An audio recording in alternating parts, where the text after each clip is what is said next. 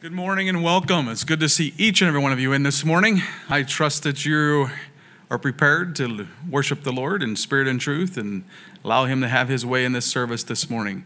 We have an order that we follow, but as I have told my church many times, God is always in control. And our plans are subject to His plans. We want Him to have His way in this service this morning and to receive all the glory, honor, and praise. I'm going to ask you to stand if you're able for opening prayer. Let us bow. Father in heaven, as we come before your throne of grace this morning, we ask you to come and to meet with us in this service. You know, Father in heaven, the plans that we have this morning, but Father, we want you to come and to meet with us. We want you to have your way. We want, Father in heaven, all that is said and done this morning to lift up your holy name and to give you glory and honor and praise. We pray, Father in heaven, that you would be with us throughout this day today. May our hearts and minds be centered and focused upon you to give you the glory, the honor, and the praise, for it's in your precious holy name we pray. Amen and amen. You may be seated.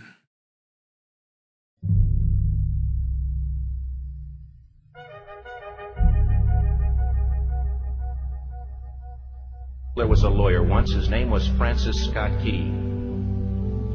He penned a song that I'm sure you're aware of. You've seen it. It's in most hymnals throughout our churches. It's called the National Anthem. It is our song as an American. We go, however, to a ball game. We stand in our church services and we sing the words of that song, and they float over our minds and our lips, and we don't even realize what we're singing. Most of us have memorized it as a child, but we've never really thought about what it means. Let me tell you a story. Francis Scott Key was a lawyer in Baltimore. The colonies were engaged in vicious conflict with the mother country, Britain. Because of this conflict and the protractedness of it, they had accumulated prisoners on both sides. The American colonies had prisoners and the British had prisoners. And the American government initiated a move. They went to the British and they said, let us negotiate for the release of these prisoners. They said, we want to send a man out to discuss this with you. They were holding the American prisoners in boats about 1,000 yards offshore. And they said, we want to send a man by the name of Francis Scott Key. He will come out and negotiate to see if we can make a mutual exchange. On the appointed day in a rowboat, he went out to this boat and he negotiated with the British officials. And they reached a conclusion that men could be exchanged on a one-for-one basis. Francis Scott Key, jubilant with the fact that he'd been successful, went down below in the boats, and what he found was a cargo hold full of humanity, men. And he said, men, I've got news for you tonight. You're free. He said, tonight I have negotiated successfully your return to the colonies. He said, you'll be taken out of this boat, out of this filth, out of your chains.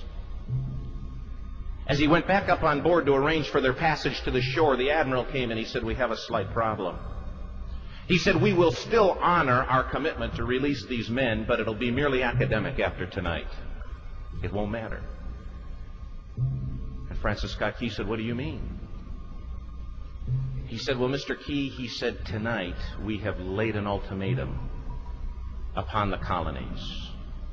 Your people will either capitulate and lay down the colors of that flag that you think so much of, or you see that fort right over there, Fort Henry? He said, we're going to remove it from the face of the earth. He said, how are you going to do that?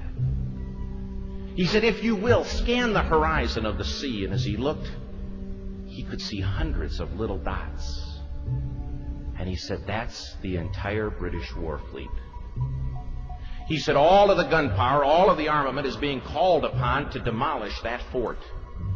It will be here within striking distance in a matter of about 2.5 hours. He said, the war is over. These men would be free anyway. He said, you can't shell that fort. He said, that's a large fort. He said, it's full of women and children. He says, it's predominantly not a military fort. He said, don't worry about it. They said, we've left them a way out. And he said, what's that? He said, do you see that flag way up on the rampart? He said, we have told them that if they will lower that flag, the shelling will stop immediately. And we'll know that they've surrendered. And you'll now be under British rule. Francis Scott Key went down below and told the men what was about to happen. And they said, how many ships? He said, hundreds. The ships got closer. Francis Scott Key went back up on top and he said, "Men, I'll shout down to you what's going on as we watch."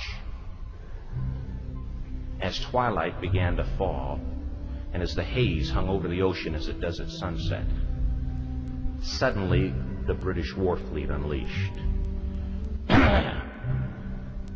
He says the sound was deafening. There were so many guns that there were no reliefs. He said it was absolutely impossible to talk or hear. He said suddenly the sky, although dark, was suddenly lit. And he says from down below, all he could hear the men, the prisoners, saying was, "Tell us where the flag is. What have they done with the flag? Is the flag still flying over the rampart? Tell us." 1 hour, 2 hours, 3 hours into the shelling,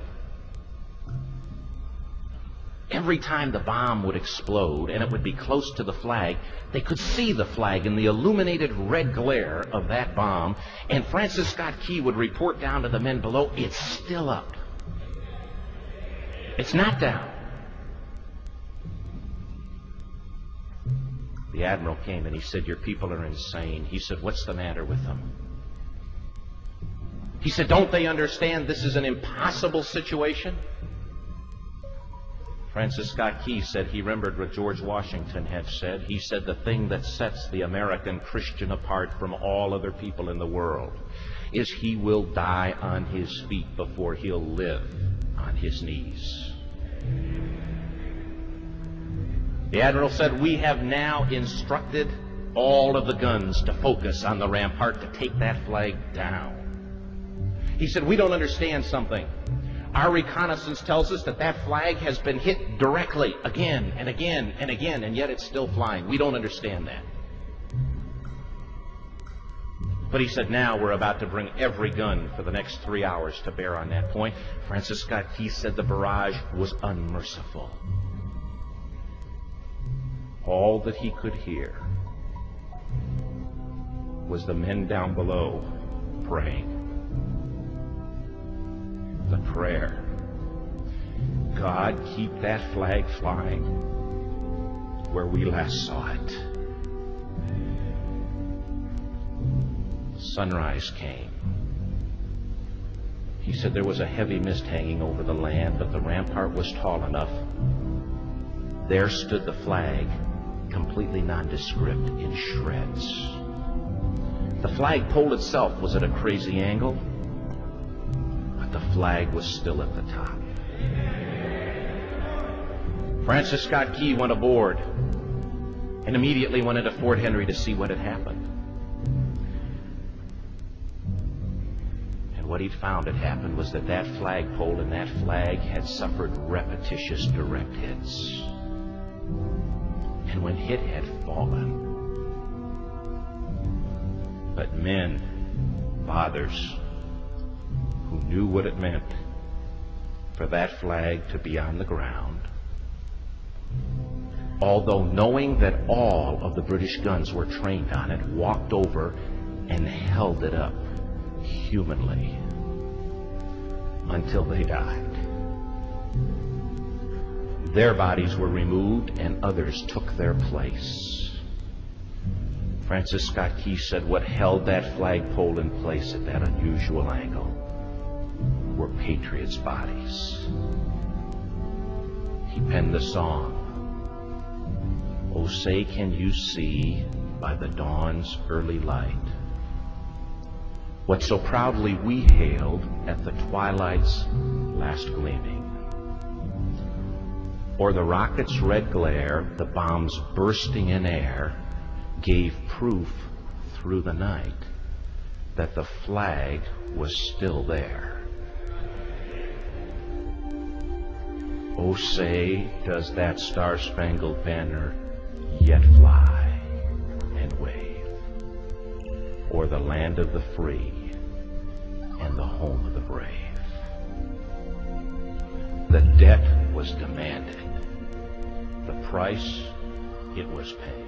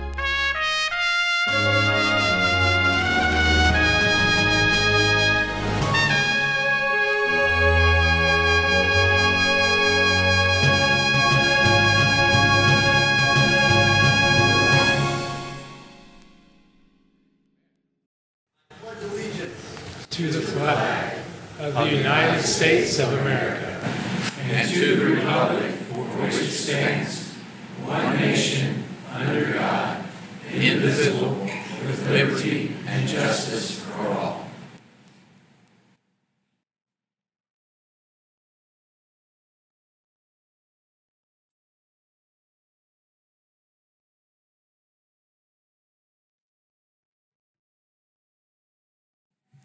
Song number 30 in your hymnal.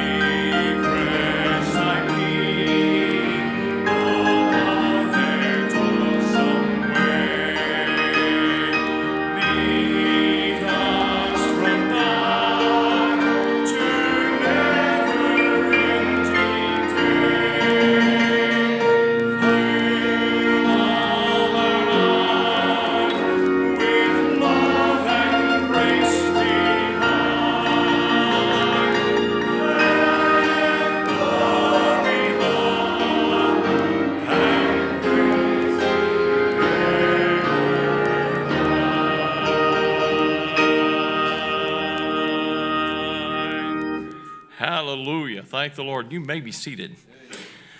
We're going to sing a song now that's called God of Our Ages. You'll find the words on the wall here this morning.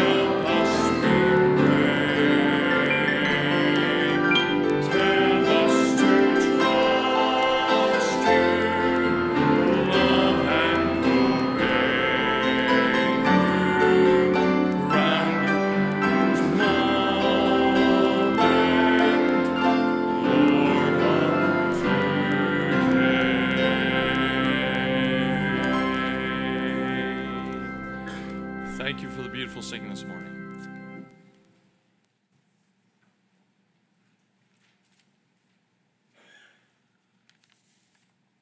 Let's all stand for prayer.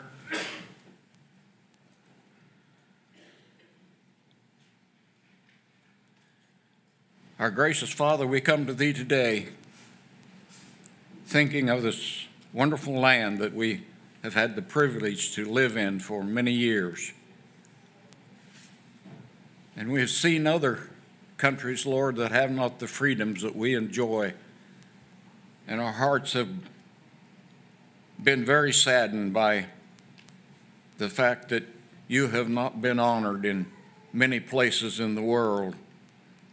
And we come to especially thank Thee today, Lord, for all the freedoms that are afforded us because of our forefathers who gave their all financially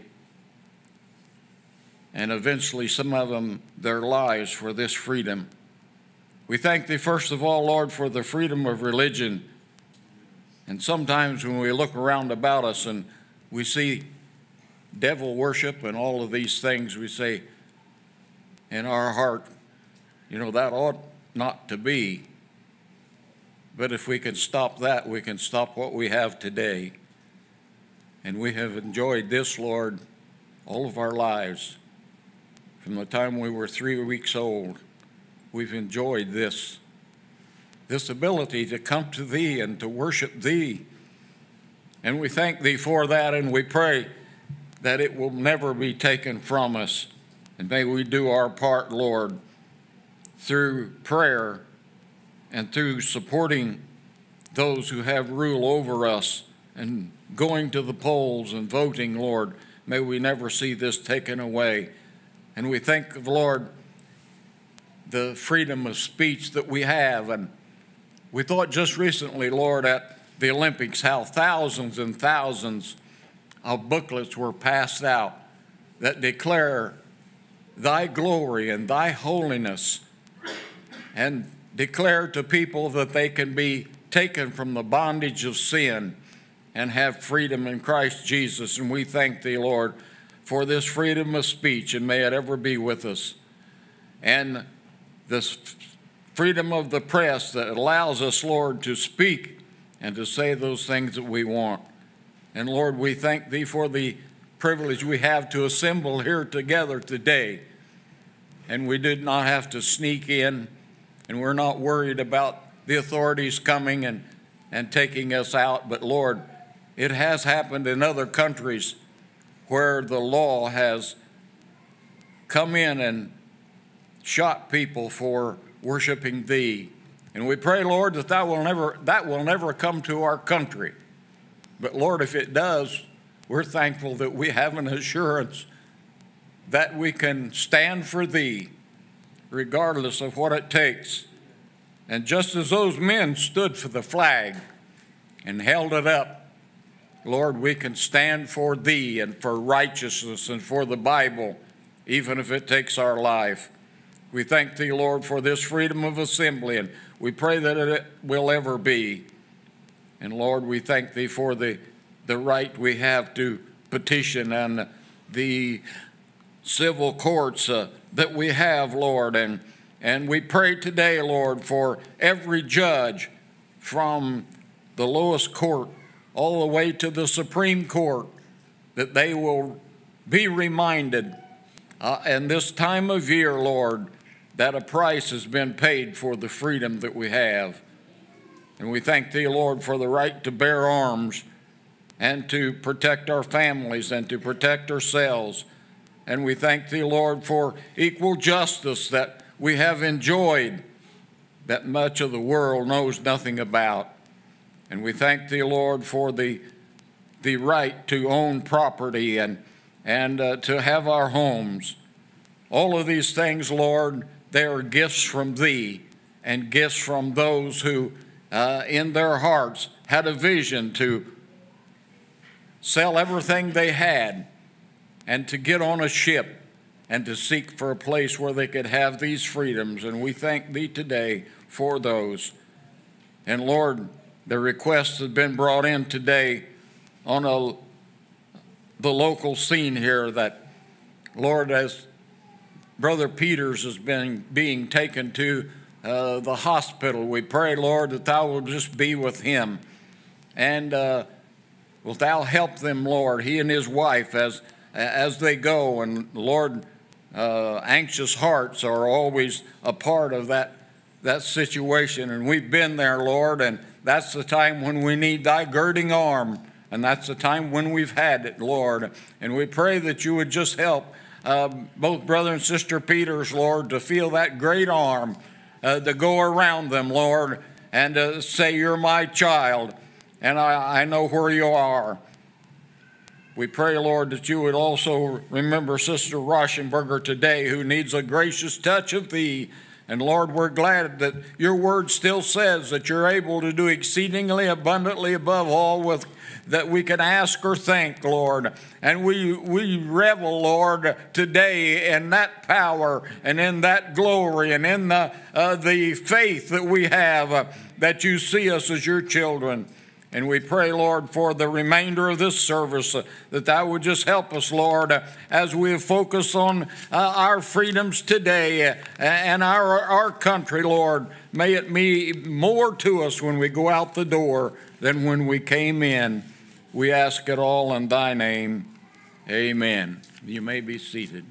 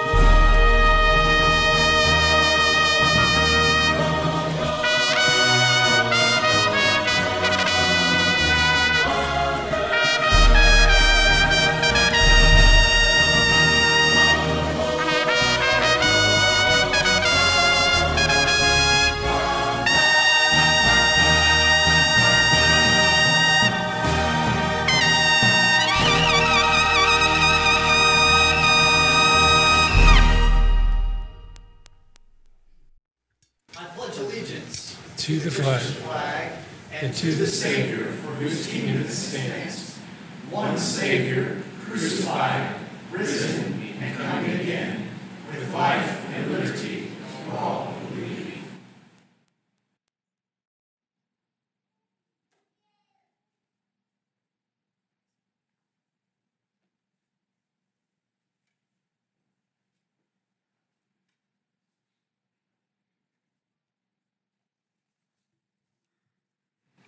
It's not our sacred honor, our devotion to a cause that preserves this nation's greatness, makes us rise above our flaws. It's not in rights or freedom, justice or liberty, honor, courage, or even might. No, these things are not the key. It's not the dream of wealth or gold, industrial strength or gold. It's not an innovative power or items bought and sold. It's not because of men who came in search of something more, who left home and friend and family to settle on this shore. It's not just because of fallen men, men who stood so tall, those who fought and died unknown, who sacrificed their all. What makes America so great? What makes this nation stand? What makes us rise above the rest in air, on sea, or land? It's because of God. Because of Him, can we ever boast or say this land we love is what it is, due alone to grace each day? God's providential hand has proven through famine, war, and strife, through victory, peace, and plenty, through pain and taken life. And deep within the heart of man, we recognize each day we're only great because of Him. God bless the USA.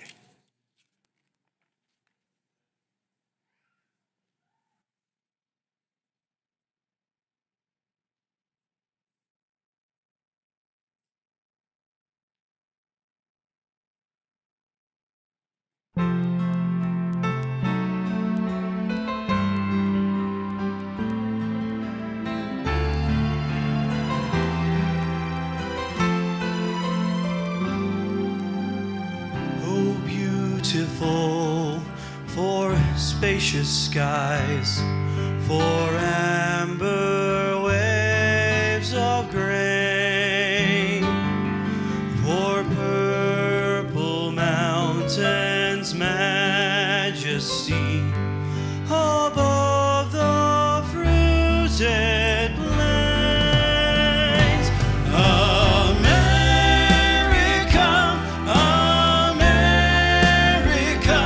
God shed His grace on thee and crown thy good with brotherhood from sea to shining sea.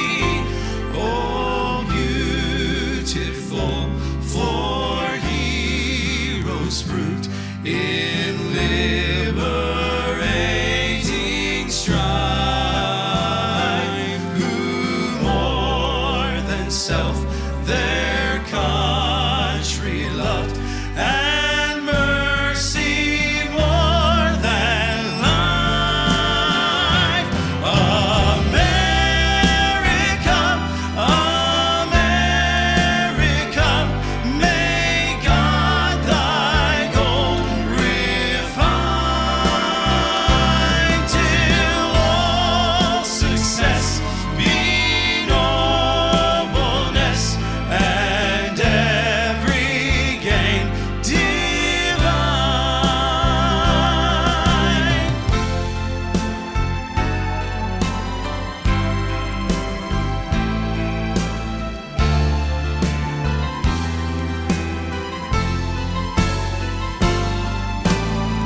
Oh, beautiful for patriot dream that sees beyond the years. Thine alabaster cities gleam, undimmed by human tears. America, America,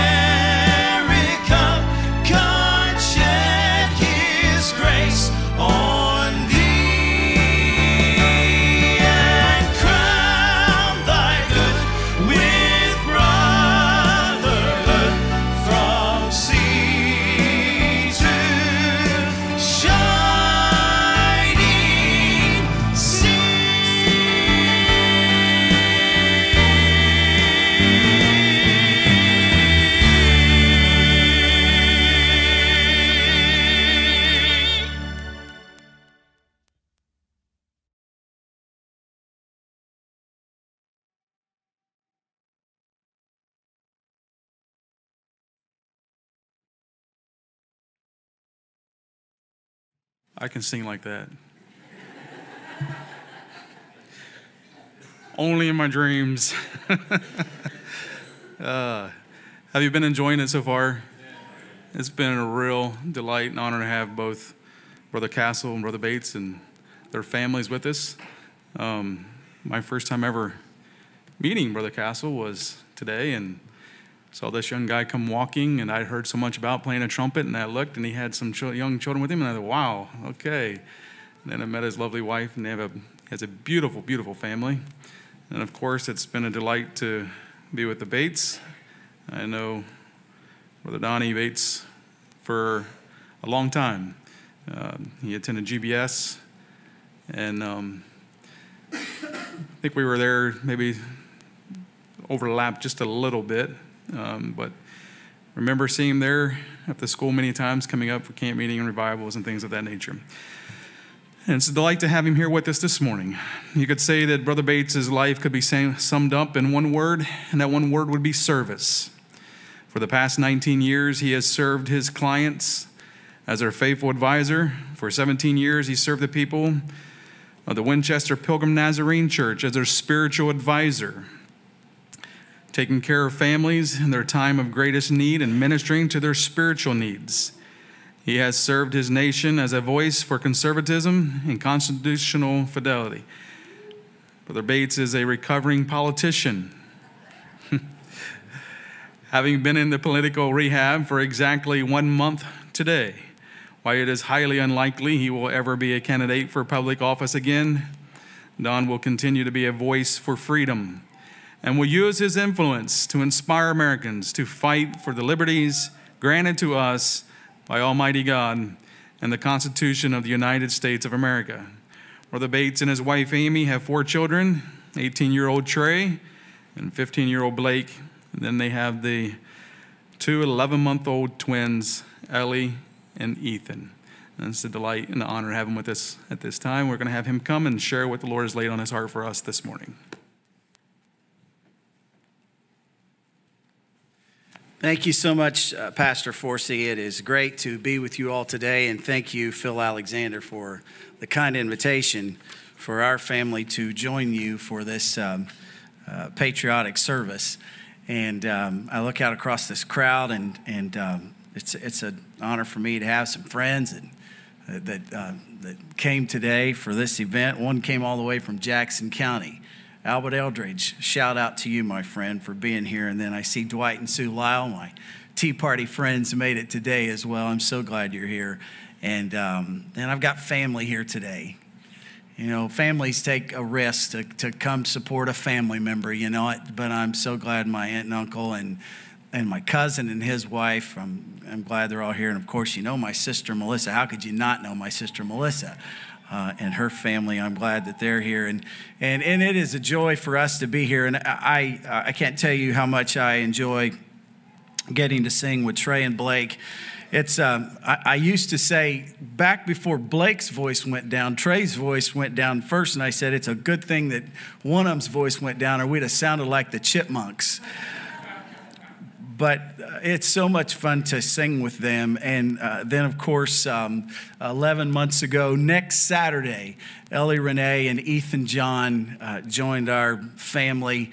Let's see. And some other friends are here today from Marion County. And one of them's holding, I believe that's Mr. Ethan back there, causing a little bit of a ruckus.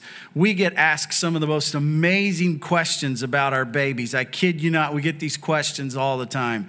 When we walk through the mall, we normally get stopped 4 or 5 times. The question we get the most, got it again this morning, not at the mall, but got it this morning, staying at the motel where we stayed. We were eating breakfast, and a gentleman said, "Are they twins?" And I said, "No, the hospital was having a buy one, get one free sale, so we took one of each." So we get that. I kid you not, we get that question all the time.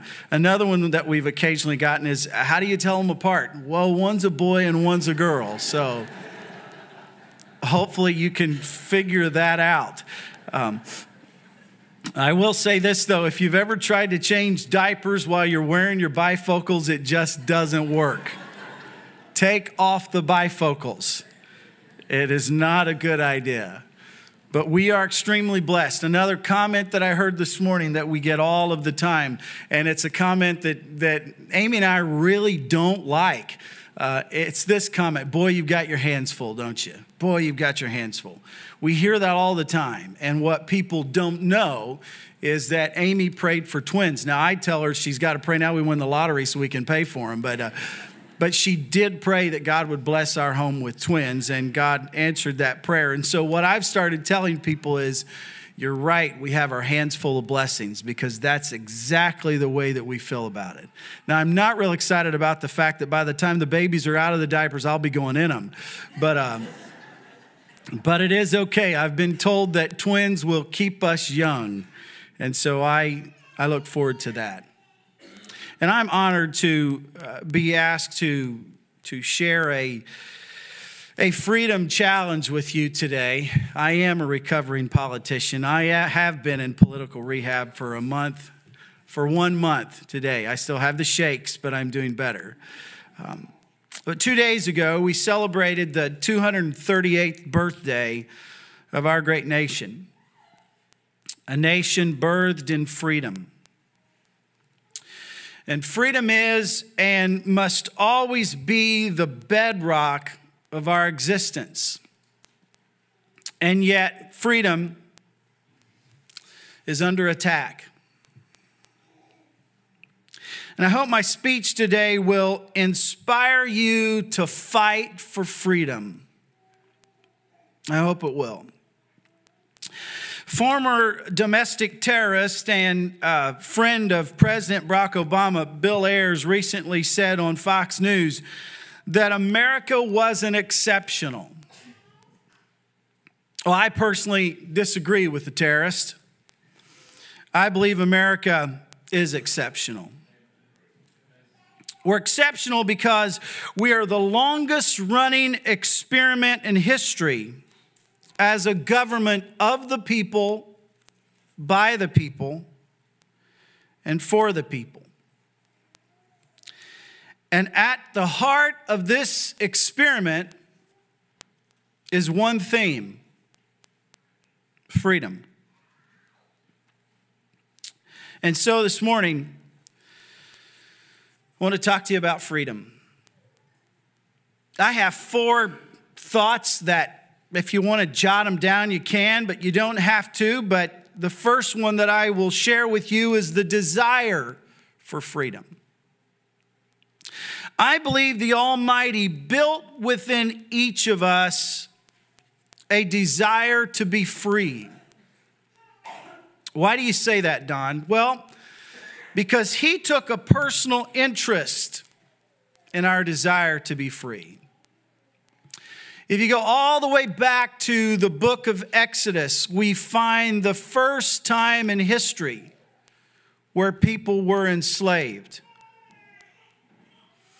And back in Exodus chapter 3, verses 7 and 8, it reads this: "And the Lord said, I have surely seen the affliction of my people which are in Egypt, and have heard their cry by reason of their taskmasters.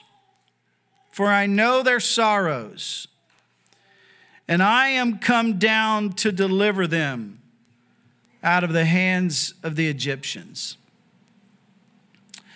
You see, ladies and gentlemen, I believe God has a vested interest in our freedom. And it was that same desire which caused a ragged band of 102 pilgrims to board a ship in 1620 and come to a new world, all for one reason: they wanted to be free.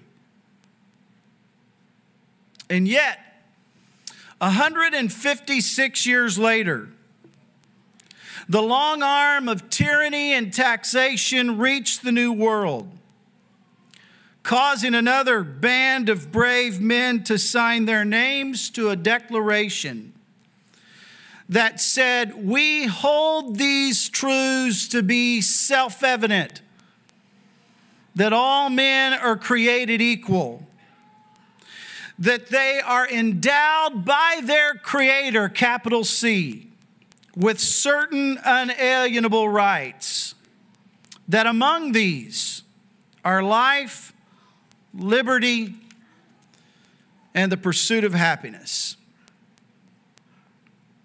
I think Bill and Gloria Gaither said it as good as it can be said when they wrote these words, "Even life begins because a baby fights for freedom." I believe naturally built into every one of us is the desire to be free. And yet what history has taught us is that freedom isn't free. And so the next point I want to share with you is the determination of freedom. What price have some paid for freedom? Have you ever studied what happened to the 56 men who signed the Declaration of Independence? Let me read to you what happened to them. 5 signers were captured by the British as traitors and tortured before they died. 12 had their homes ransacked and burned. 2 lost their sons in the Revolutionary Army. Another had 2 sons captured. 9 of the 56 fought and died from wounds or hardships of the Revolutionary War. They signed and they pledged their lives, their fortunes, and their sacred honor. What kind of men were they? 24 were lawyers and jurists. 11 were merchants. 9 were farmers and large plantation owners. Men of means, well educated. But they signed the Declaration of Independence knowing full well that the penalty would be death if they were captured. Carter Braxton of Virginia, a wealthy planter and trader, saw his ship swept from the seas by the British Navy. He sold his home and properties to pay his debts, and he died in rags. Thomas McKean was so hounded by the British that he was forced to move his family almost constantly. He served in the Congress without pay, and his family was kept in hiding. His possessions were taken from him, and poverty was his reward. Vandals or soldiers looted the properties of Dillery, Hall, Clymer, Walton, Gwinnett, Hayward, Rutledge, and Middleton. At the Battle of Yorktown, Thomas Nelson Jr. noted that the British General Cornwallis had taken over the Nelson home for his headquarters. He quietly urged General George Washington to open fire. The home was destroyed, and Nelson died bankrupt. Francis Lewis had his home and properties destroyed. The enemy jailed his wife, and she died within a few months. John Hart was driven from his wife's bedside as she was dying. Their 13 children fled for their lives. His fields and his grist mill were laid to waste. For more than a year, he lived in forests and caves, returning home to find his wife dead and his children vanished. You see, ladies and gentlemen, we see the glamour of modern day politicians, and we see the fame and the glory that they get for being our quote unquote leaders. And yet what we don't see are those who've paid extraordinary sacrifices, extraordinary prices, extraordinary loss so that you and I might be free. From the Battle of Concord to the Battle of Gettysburg, from the beaches of Normandy to the hill of Iwo Jima, men and women have paid the ultimate price so that you and I might be free. And can I take just a moment, since we didn't do it earlier in this special service, and if there are any men and women who have served our nation, would you stand and let us honor you real quick? Do we have anyone here this morning? We do have a few. Please stand. Please stand for me. Thank you. Can we thank them for their service?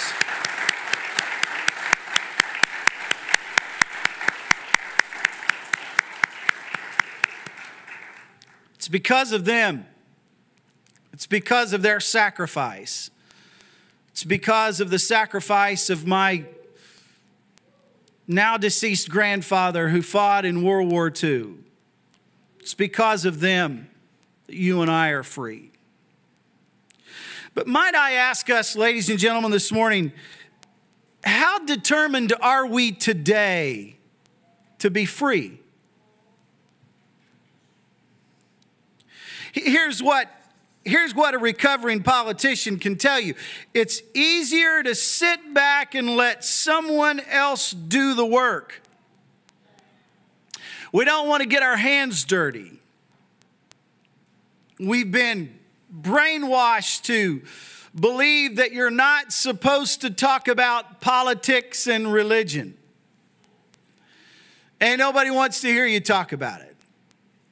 And I promised myself I wouldn't get personal this morning, but I'll just say this. If you really want to find out who your friends are, get involved in politics. You'll find out. Because nobody wants to get involved in that dirty process.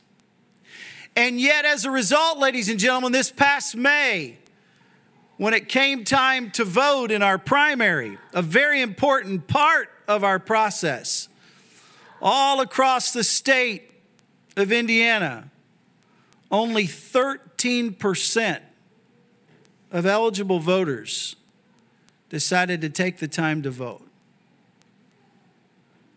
Forfeiting really what is the most important right that you and I enjoy as free people.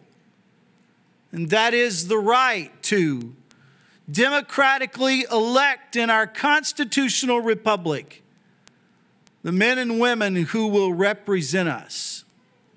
Only 13% went to the polls. Because, Don, it just doesn't matter.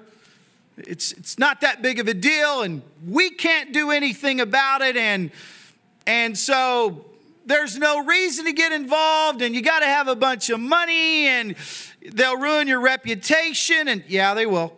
And they'll do everything they can to destroy you. It's really not worth it. Just leave it to them. And so a couple of weeks ago, while we all sat on our hands, an unelected federal judge overturned a law that had been in effect in the state of Indiana for 198 years. That said marriage was between one man and one woman. And suddenly we were up in arms saying, how could this happen? It happened because we really don't think about what it means to truly be free, or what price we're all willing to pay to be free. If I was giving a sermon at this moment, I would say, can I get an amen? But maybe some would be more prone to say ouch and oh me instead of amen. But ladies and gentlemen, let me just remind you, there were men and women who were determined to be free. And might I add, were willing to pay whatever price they had to pay in order to be free. And so the third thing I want to share with you this morning is this. Right on the heels of the determination of freedom is this thought. I want to talk to you about the destiny of freedom. What will become of freedom? You know, the last chapter in our nation's history is yet to be written. And yet, every day, we're made more and more aware of the fact that freedom's under attack. And say what you will, our liberties are being taken from us. And the comment that I made 5 minutes ago about believing that marriage should be between one man and one woman, it's very possible that in the future we could possibly face either being shut down or face a lawsuit for just uttering those words.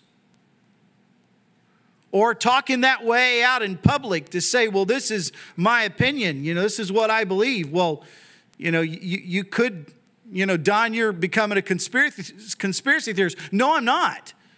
But I know what's happening in other countries where people have the courage to stand for right. They are facing consequences. And so I don't have an answer to the question. I'm going to close by challenging you, but I want you to think this morning with me, ladies and gentlemen. What is the destiny of freedom? What will become of freedom in America? What will become of freedom in a land where only 13% decide to vote? What will become of freedom in a land where we all hate politicians, which is why I'm not one anymore? What will become of freedom in a land where we don't have time and we don't have the resources and we're too busy and to get involved in those meetings or to go to a Tea Party event just gets me involved in a way I don't want to be involved in? What becomes of freedom if we all take that approach? Well, let me ask you some questions. First of all, do we believe our rights are sacred? I'm talking to a bunch of religious people today. So let me get spiritual on you for just a moment. Do you believe our rights are sacred rights?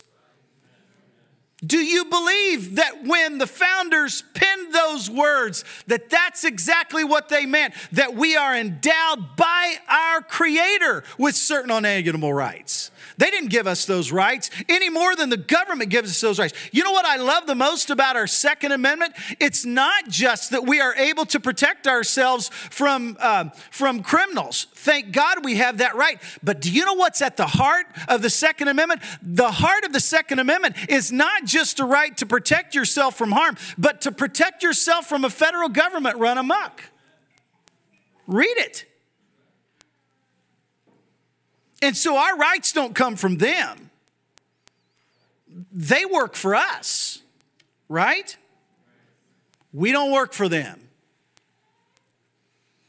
But if you believe what our founders wrote, that Washington and Indianapolis doesn't grant us our rights, but that our rights are sacred rights given to us by the Almighty God. I hope you believe that. If you really do believe that, then I think you'll still be determined to fight for freedom. But secondly, I ask you, do you believe our rights to be special rights? I believe America is exceptional. I disagreed with First Lady Michelle Obama back in 2008 when she said that after her hubby won the nomination, she said, for the first time in my life, I'm proud to be an American. Madam First Lady, I'm sorry, I strongly disagree with you. Every day of my life, I'm proud to be an American. And look, I'll admit to you, I'm not proud of what we have become in so many ways, but I am proud of our Declaration of Independence. There's not another like it in the world. I am proud of our Bill of Rights. There's not another like it in the world. I am proud of our Constitution. There's not another Constitution like it. I am proud of the men and women who've paid the ultimate price so that I might be free.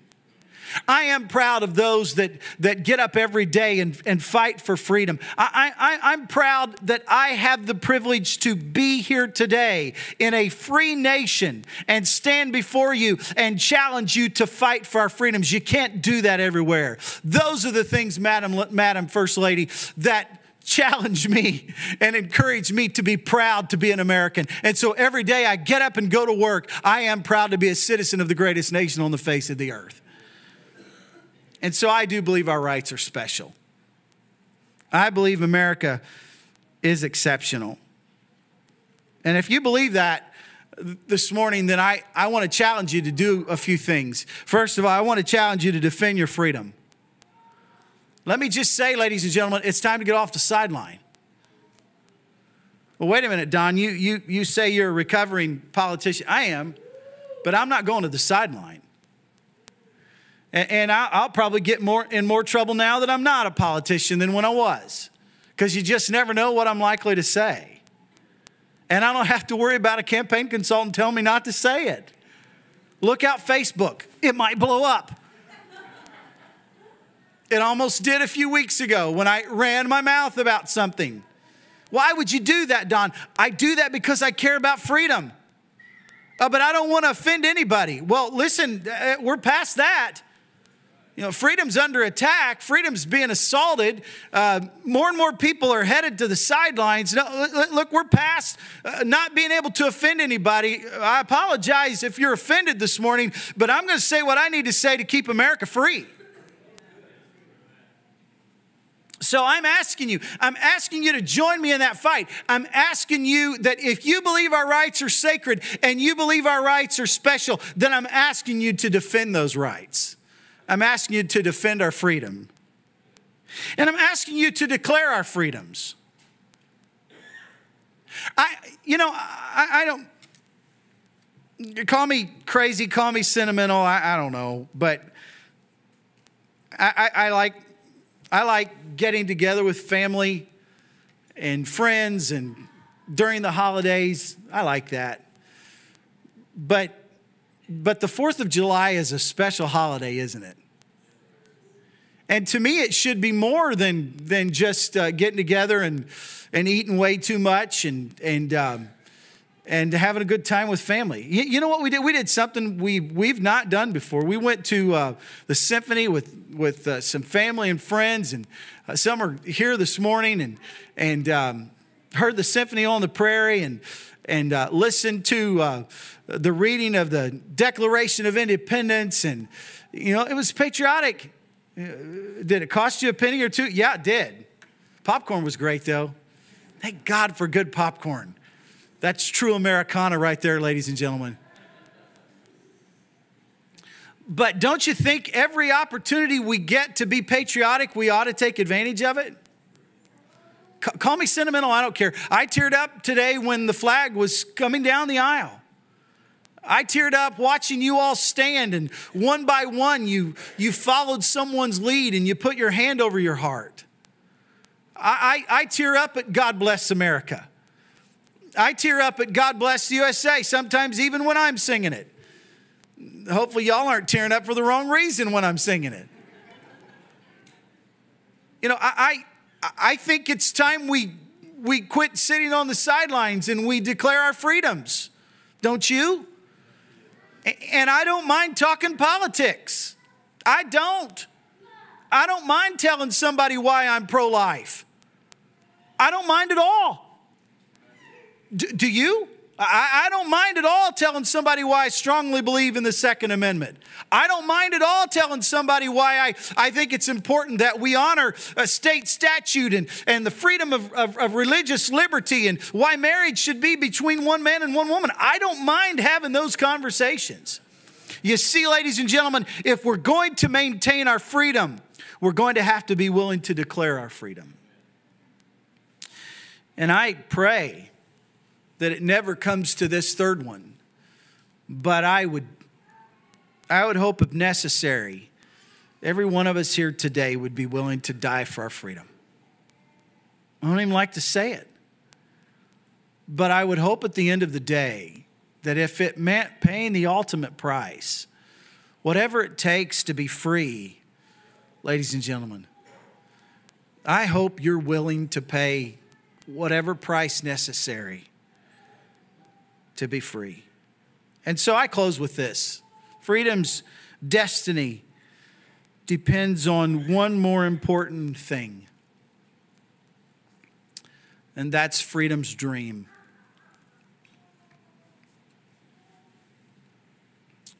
Ronald Reagan, my favorite president, if you come to my office, you'd see several pieces of memorabilia dedicated to him. Someone thought maybe I was worshiping him. I'm not. Stick your head in the sand if you're that crazy. Never mind. But Reagan said it best when he said, freedom is never more than one generation away from extinction. We didn't pass it to our children in the bloodstream. It must be fought for, protected, and handed on for them to do the same. Or one day, we will spend our sunset years telling our children and our children's children what it was once like in the United States when men were free. You see, ladies and gentlemen, I've lived the American dream.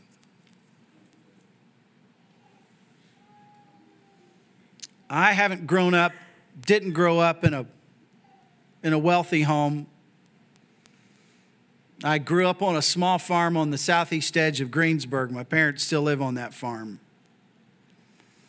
My parents taught me the meaning of hard work. When it came time to go to college, I had to work to pay my way through college. And I was extremely grateful that my father worked for Wilhelm Construction in Indianapolis. And he got me a job. He got me the job. I'll give you that. But I had to keep it. And I worked extremely hard. And you know what I learned? That if you worked hard, you could accomplish really just about whatever you want to accomplish. Only in America do we live that kind of dream. And so now here I am some 40 some years later, and I have a son getting ready to go to college and a 15-year-old son and brand new twins. Don, some might ask, why would you bring babies into a world as messed up as ours is? I'll tell you why. Number one, I still believe in an almighty God who loves us and cares about us and who has not forgotten us. And I still believe in the American dream.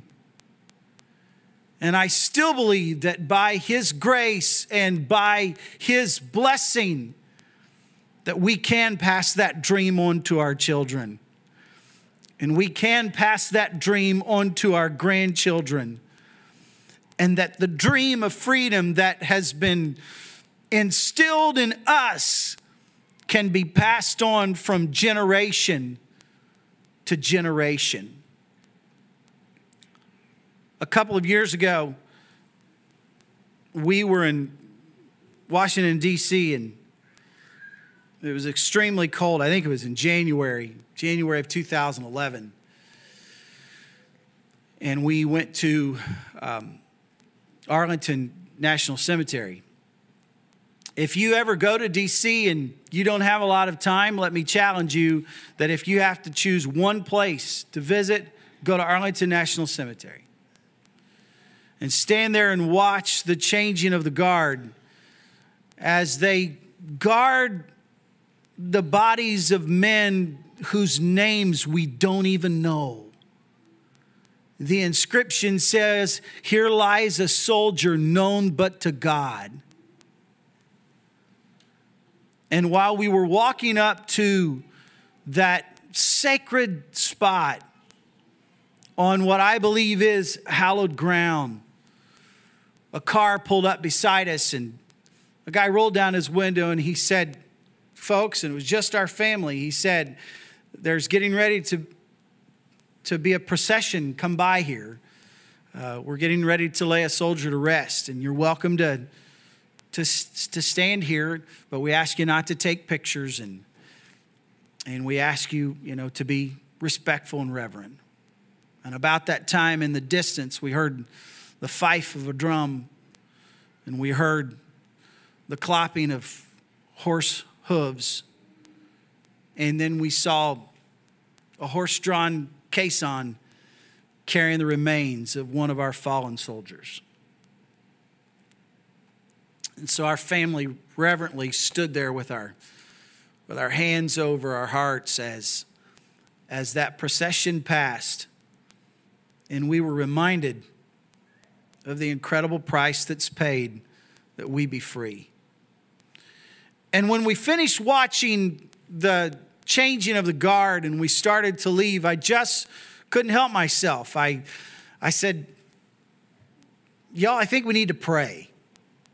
And so we just huddled in a circle and wrapped arms around each other, and in extremely cold weather, we took just a moment to thank God for our freedom.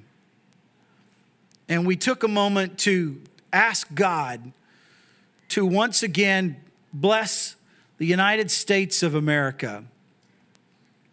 And I left there, ladies and gentlemen, reminded of the fact that as long as you and I keep the dream of freedom alive, the dream of freedom will never die. But it's up to me and you to pass the dream of freedom along. And in the closing moments of my little speech here, I would be remiss if I didn't tell you that if you're here this morning and you are in spiritual bondage, I want you to know there is one who paid the ultimate price so that you might be free. And the price that he paid 2,000 years ago when he shed his own blood for your freedom is still a good price today. And 2,000 years later, it still works to set people free. I challenge you this morning, fight for freedom. Don't sit on the sidelines and let our freedoms be taken away. We're free today. We want that freedom to be passed on to our children and our grandchildren. It's up to you and I to make sure that we're free. Thank you. God bless you.